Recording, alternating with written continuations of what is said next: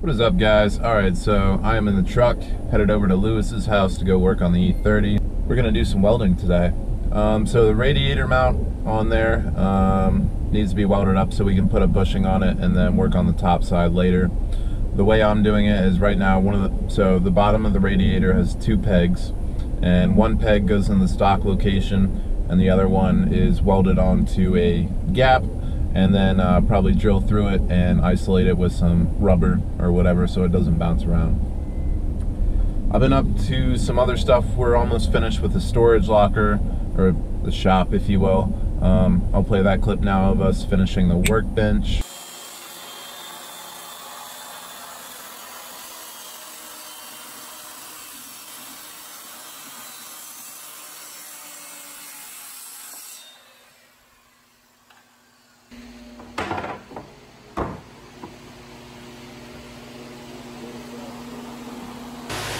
Yo, is that mag capacity California legal?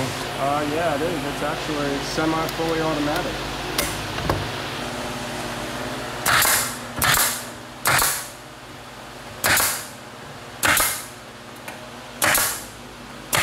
And I also messed up last time I was here. I was trying to do test the purge without any power, and I kind of gassed myself out. So I'll play that clip now.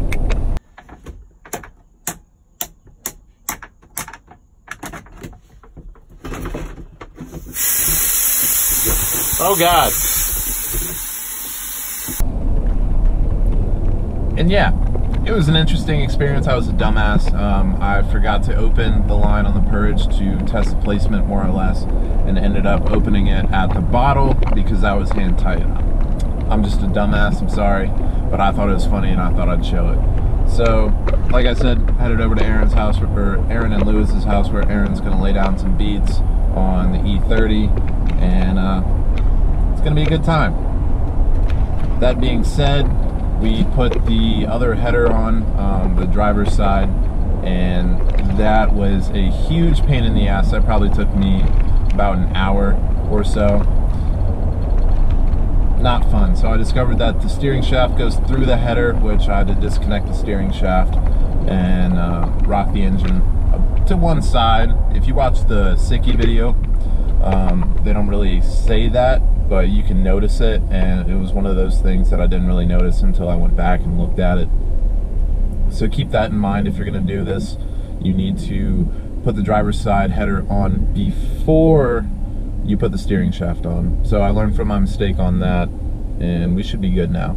So in about a week, the E30 is going to come back to the shop, going to pull the motor out, going to do the low profile starter from Sicky, as well as change out the flex plate with an eBay flywheel. It's gonna chatter, I don't really care. I'm just trying to get this car going as fast as I can. Transmission is coming up, and then should be pretty much done. Wiring is a good portion of the way there. I keep saying I really need to get out of that habit, but we're getting there. So I'll cut it from here, and we'll go to Lewis's, and I'll start back up when I get there. Peace. Their header's on, like I said, and then we have the issues of the mounts, and then we've got this little bad boy down here, which is going to bridge between these two, and that way the radiator can sit flush. Space out this left one over here, and put a little bushing down here, isolate it, and yeah, radiator should be done. Got more parts on the way to finish the radiator hose. Got a water temp gauge, and then I got a little bend, or a sensor housing, so that way we can measure water temperature. We got our in-house welder, young welding god. That's right. About to lay down some poop welds. Some beads. Some beads, bro? Some beads, dog. Oh. Know about it. We also have our resident Mexican doing yard work. Lewis, how do you feel about these trees? I miss them. Yeah, me too. It's so damn bright. Yeah. Hey, Rob. Hey, Lewis. You been doing stuff around here? No, I have not. That's not mine. Okay. Has someone else?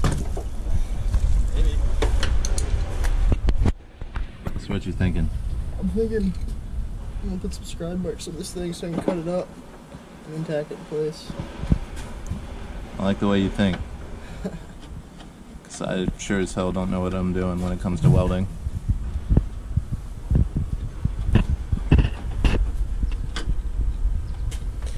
Damn, she ugly. I've also been thinking about getting a different intake manifold because this one seems like a pain in the ass, but it's already on there. It's going to come back off so I can use the lift plate and pull it out. But I am missing one of the ports back here. That was me, don't worry. No, I know.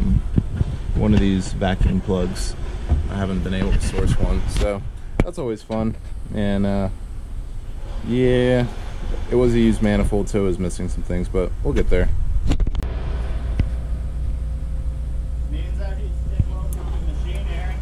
Is he? Yeah.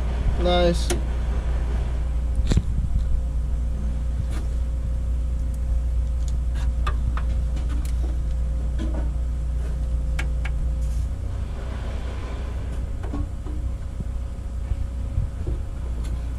I am so ready for winter.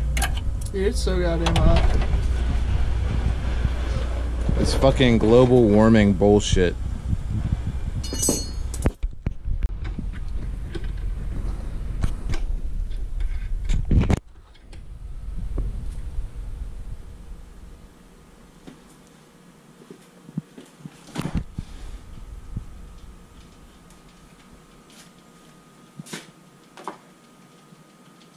Yeah? Yeah? All the recordings? All of it. You gotta get that B-roll. Yeah.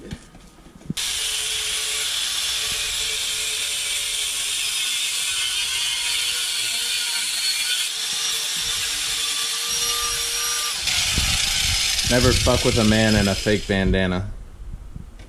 Fake bandana. I see that hat. It's a welding cap.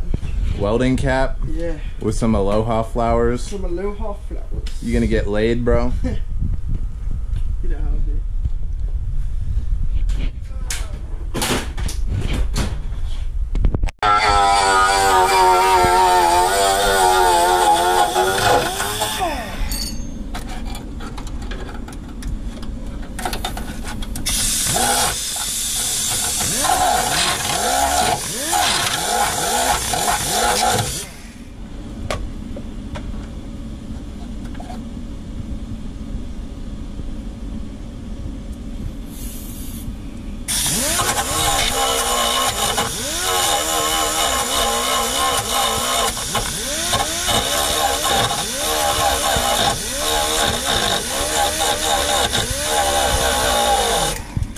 Here, turn the air compressor on and leave it on for a minute. I don't have enough power. Yeah, I got you. Paint on there. It's hot.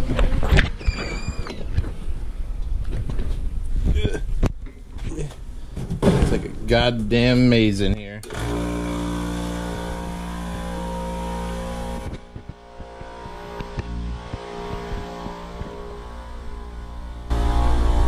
Is that a beer? Hell yeah, brother. Yo, since I'm a bitch, we gotta cheers. You know, I only drink these seltzers since I'm trying to lose weight. I'm trying to lose that weight, brother.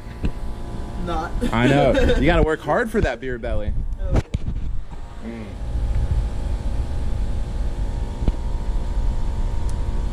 I think these things are only making me sweat more because alcohol. But, you know, it's the price you gotta pay to stay sane. Yeah. Alright, so we got the feeler gauge. So what do you do when you have two different thicknesses of metal as far as voltage?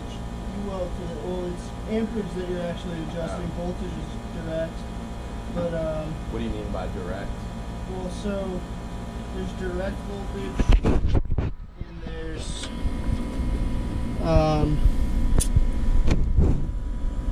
alternating current.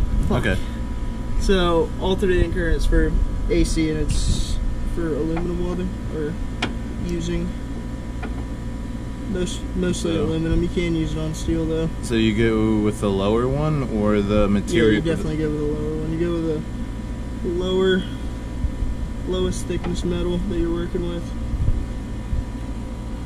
So this says it's a 15 gauge, but there's still paint on it, so it's probably like a 16 or a 17. We'll find out. Hell yeah. Lewis, Yeah. is the schwaggin' done yet? Not ever. Not ever? Not ever. Come show your beautiful face to my subscribers and random people that probably won't look at this video for more than 30 seconds. The people who aren't going to look at me for more than 30 seconds. It's not done yet. Why not? The damn air compressor taking 5 fucking years. Are you giving my car a hug? No, I'm just leaning on it for support. Oh, I'll give you support. And bestitos. That's what I want. Yes, that's It's where about you the right size. How big is that? Yeah, alright. Aaron, did you break it? No. Then I'm just curious why my branding tool has marring all over in it.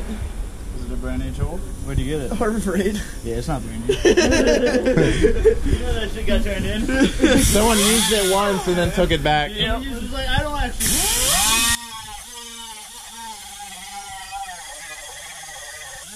Welding? Nope.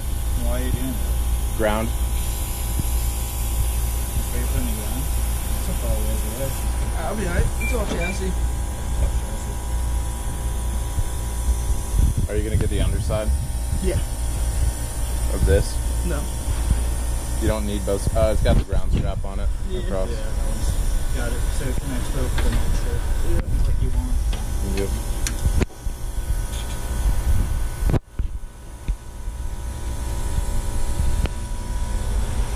Jewel, bruh. Jewel, bruh. Jewel, bruh. Lewis, what are you doing? Trying to see if I can fit this in. Oh, all right. Good work. It don't work like that. The header's misaligned. Kinda, right? Yeah. It's all right. It's got to come out anyways. Yeah, no, the whole thing's gotta come out. It's just like a hair off. I got my I left think foot. with the motor tilt, like with it where it's supposed to be, it'll be fucking fine. I found the right header bolts. They're too long. Oh, really? Yeah.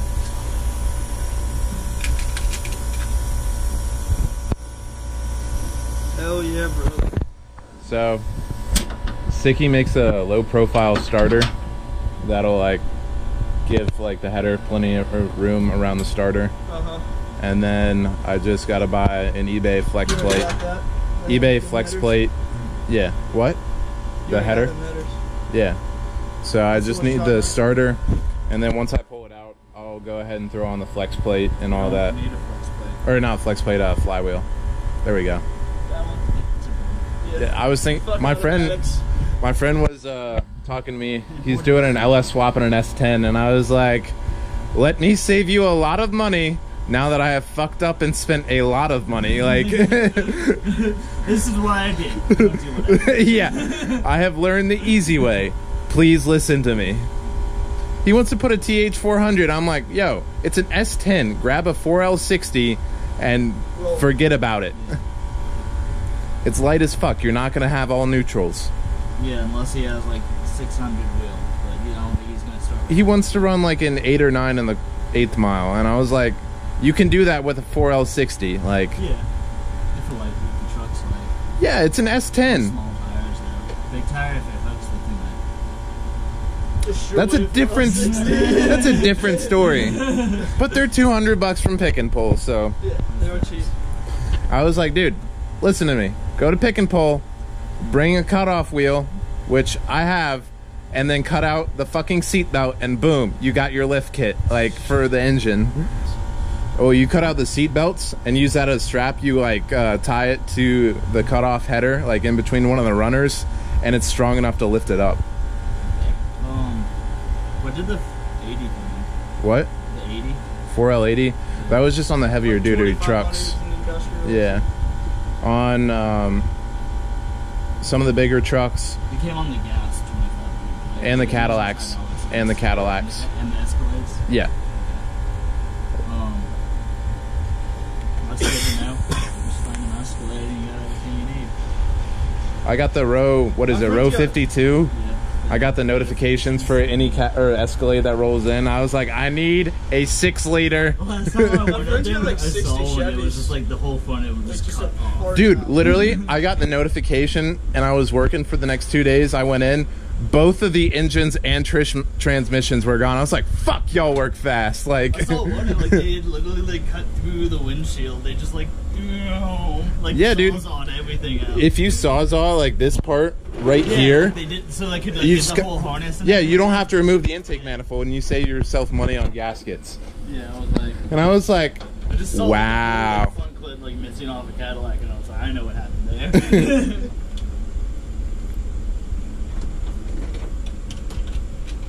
It's my favorite part of the job, watching other people do the work. Yeah.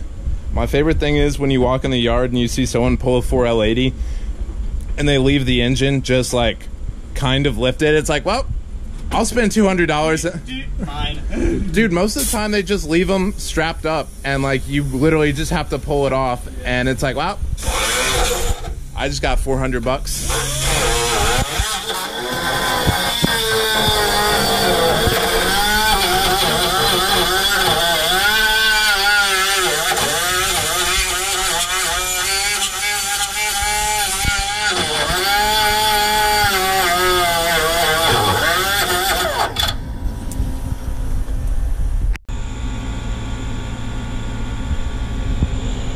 It's 10. Yeah. You run it at 15. At least. I was running at 10 the whole time I was in the garage, and it was fine. Yeah, I'm staying this tight because you don't have a back brake system. The back bridge won't have anything to do with how much I was putting out the front. Yes, it does, because if you have a back bridge, you have positive pressure. Backside of the car. But there's So it doesn't matter how much gas you're putting in there, you're gonna use less gas if you're not back bridging. Because if you don't have but positive it's not pressure, going through the same line. What? You'd have two things. Yo, Andrew, what's up? So the amount of I have some interesting information you might not have. You have what? Some interesting information you might not know. Yo, say hi to YouTube. Hi, YouTube. Alright, hold on, let me stop recording real quick. Things, they're twist off. Are they? Sure about that? Yeah, pretty much.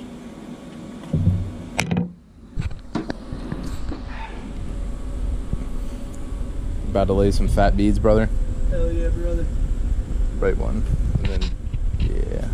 I don't have to tell you how to do your job. Is it done yet? Watch his beer. Don't be like me. Are you welding hot enough? No, he's turning it up. I also didn't realize it's a big diameter toaster.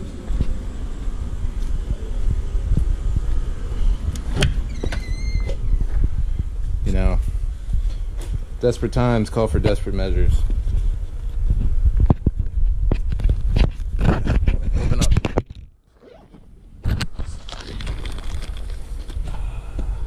Yeah, boy. My wheel! Sorry. Shit! You're not even gonna pick it up, you're just gonna leave it there? Yeah, until I'm done. Alright. If you scratch the face, You can kill me. It's cool. you're gonna be doing some free welding. Are you trying to weld on it?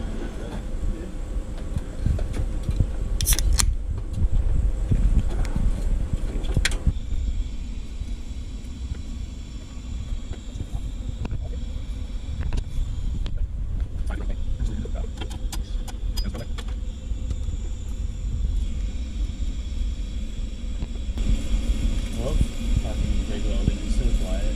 Yeah. It's not like, yeah. Very like fucking MIG. MIG welding that we do. Aluminum is not. What, quiet? Yeah.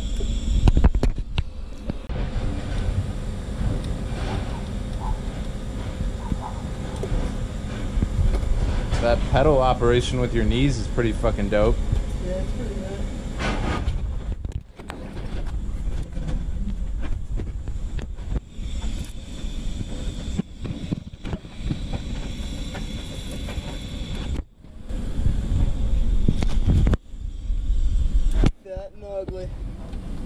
I don't give a fuck how it looks. It'll do though. As long as it works.